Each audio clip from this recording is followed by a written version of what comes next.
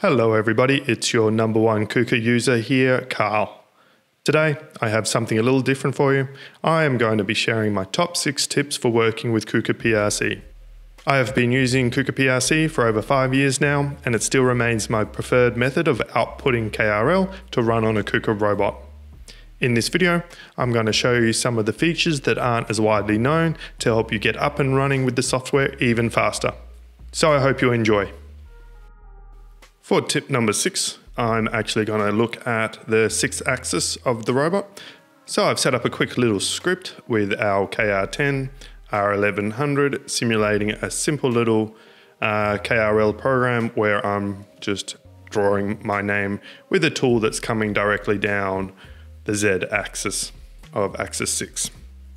So we can see, if we have a quick look at our KUKA prc settings, under analysis, we can see that I'm maxing out A6 quite drastically.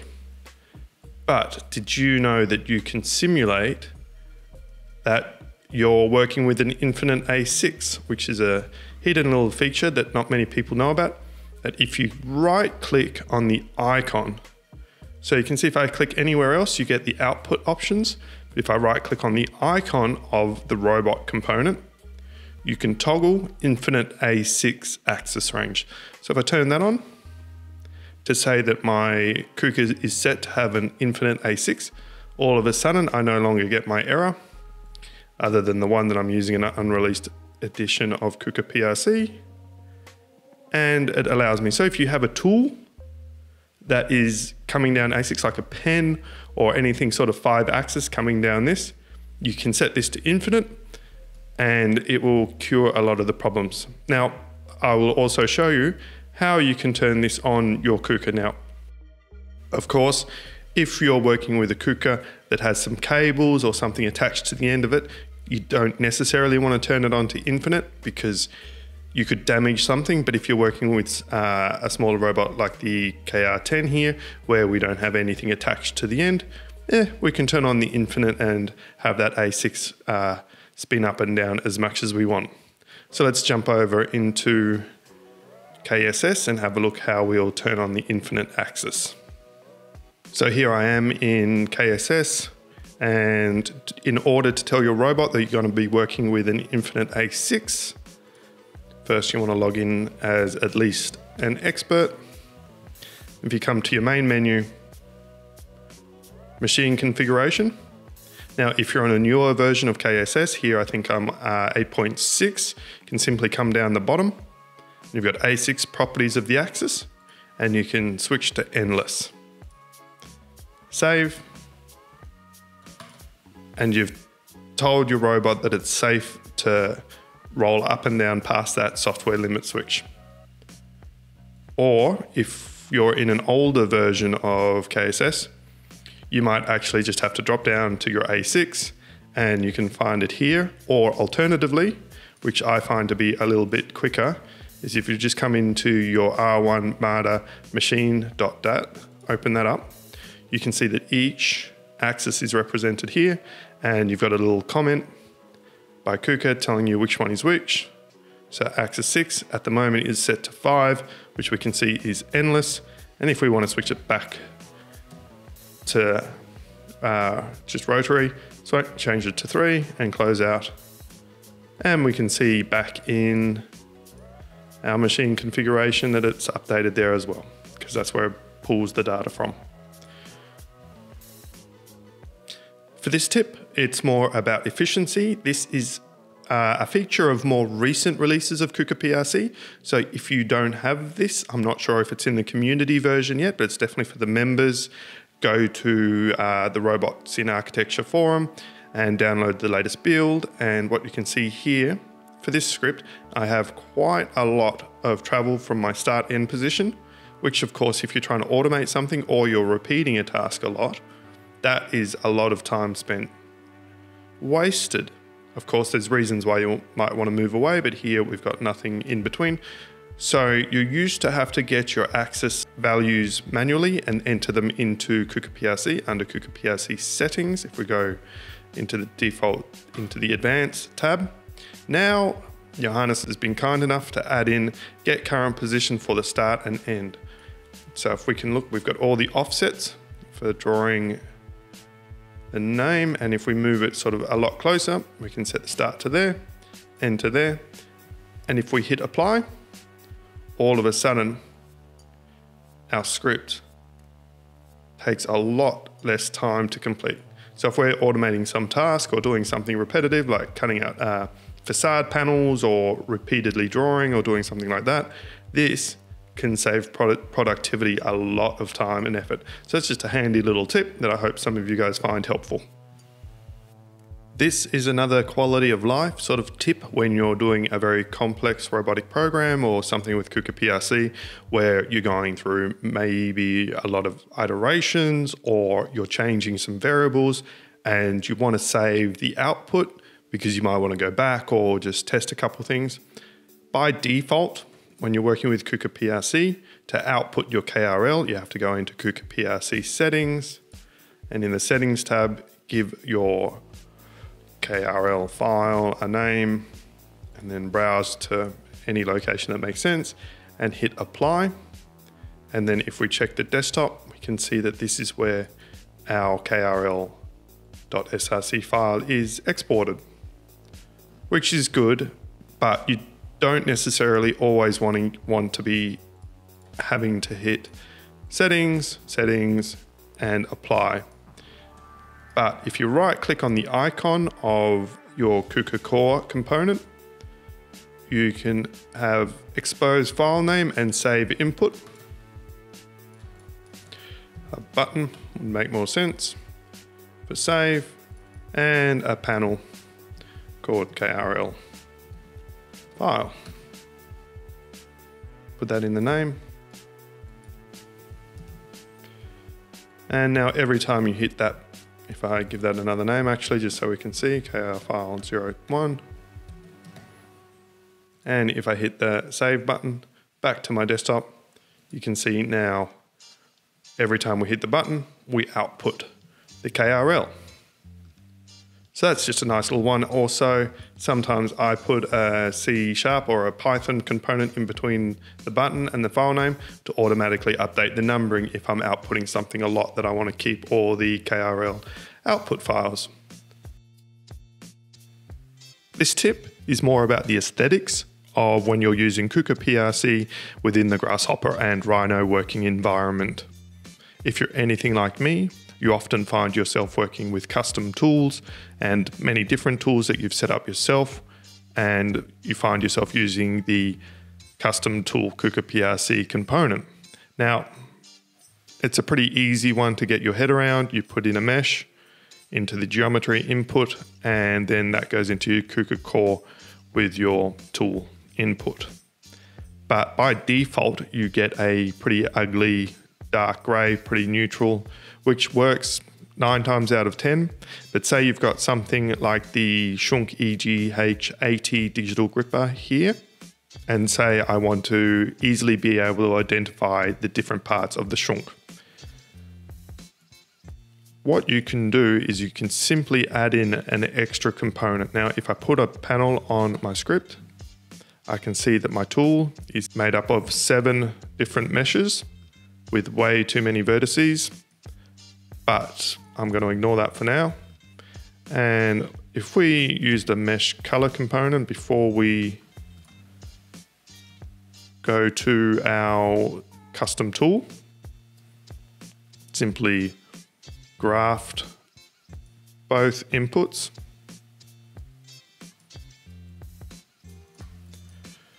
Put down a swatch or any sort of color input. So I know the order of my meshes already since I set them up. And I can simply change, say that's my flange, change that to a dark gray. And if I put this into our custom tool, you'll see the whole tool update, because of course grafting, it will loop over and take the last one. For the shroud of our gripper, I'm going to change that to what it actually is in reality, a white color. Then the third,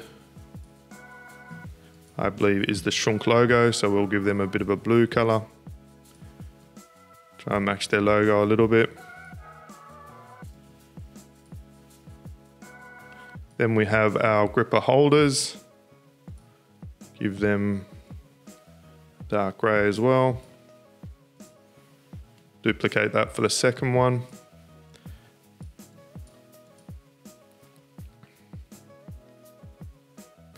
And finally, we have our gripper fingers themselves.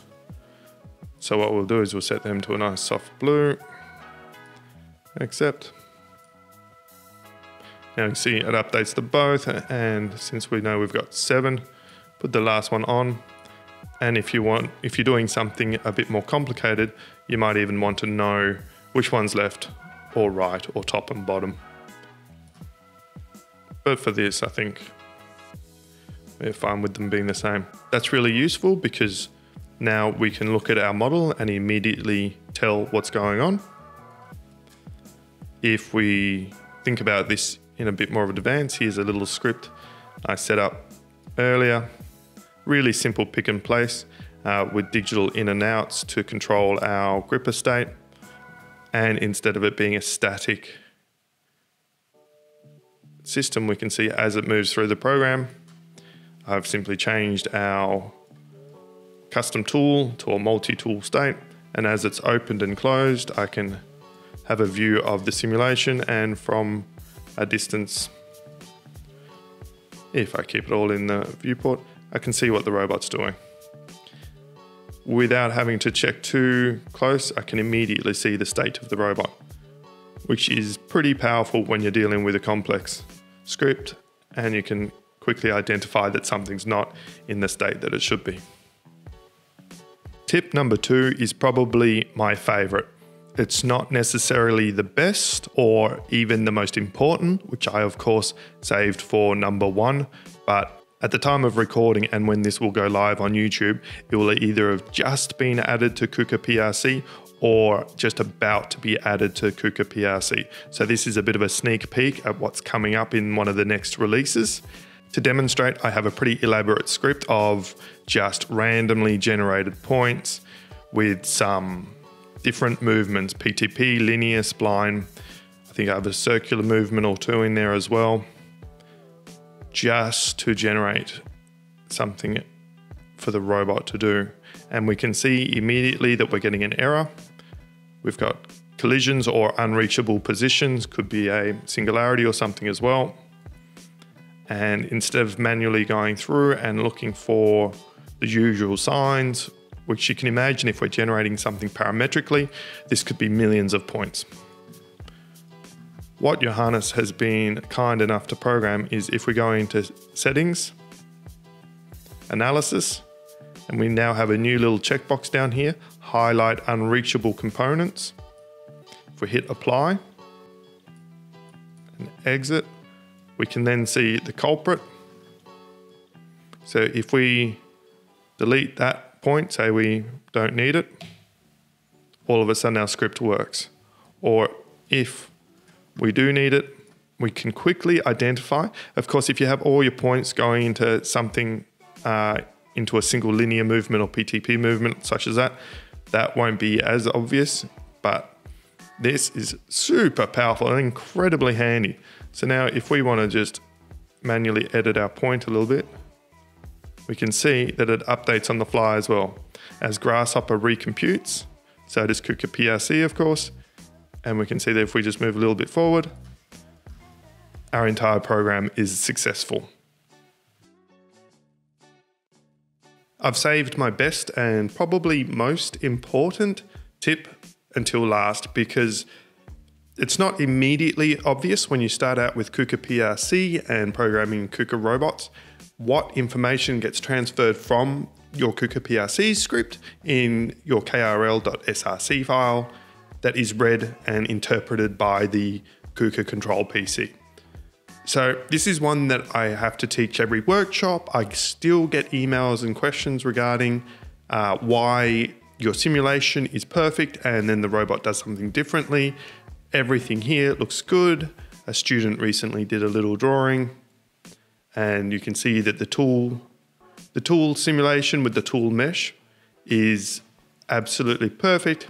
The end of the pen is our TCP, the rotation, so the Z axis of our tool is coming up here. We can see that this is all being calibrated pretty accurately. Millimeter perfect, which is how we like to work. And when we run it on the robot, perhaps something weird is happening. Now, if we take a moment and we just jump into our settings, draw test, and we can have a look, pull up our draw test, as well as get back up our tool. The information that's going over in our KRL file that's been output by KUKA prc, we can look down, we've got the program information sort of is always at the top before we get to our movement. The information in the fold, of course, is just a comment. We can tell by it's got the semicolon here to say this is a comment, but it lets us read immediately what's happening. And here under our FDAT, we've got our tool number and our base number. This is a bit more advanced for another tutorial, but here we can see that the only information that is going from our KUKA prc script onto the control PC is tool number 5, which is what we've set here. This number is the only thing that gets transported from our KUKA prc onto the KUKA control PC. So if we look at our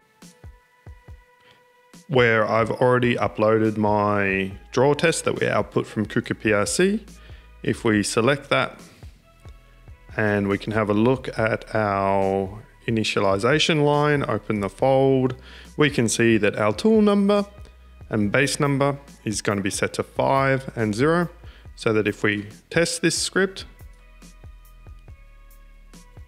press play, BCO run active, we can see up here that our tool is set to 5 and our base selection is 0 because we didn't set the base.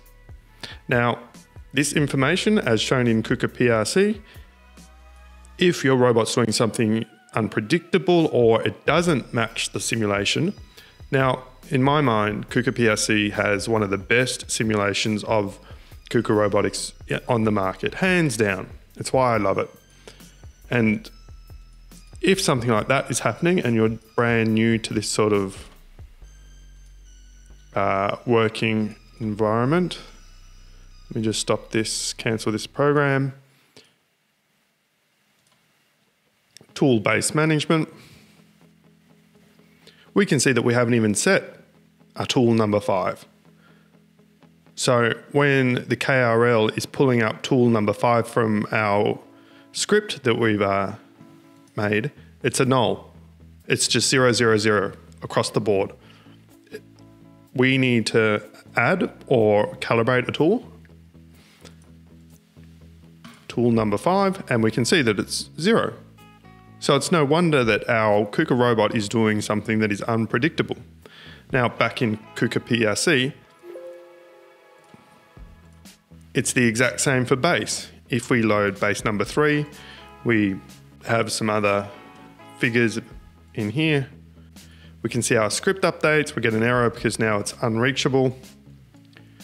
But if we run this script where we're pulling up base number 3 and we were to run it on our robot here, this would update to base number 3. And of course, if under base, if base number 3 doesn't match, so here I do have a position 3, a base 3 set for another project. If these numbers don't match, then our simulation isn't accurate to what's actually going to happen on the physical robot, which is incredibly unsafe. So I cannot stress this enough.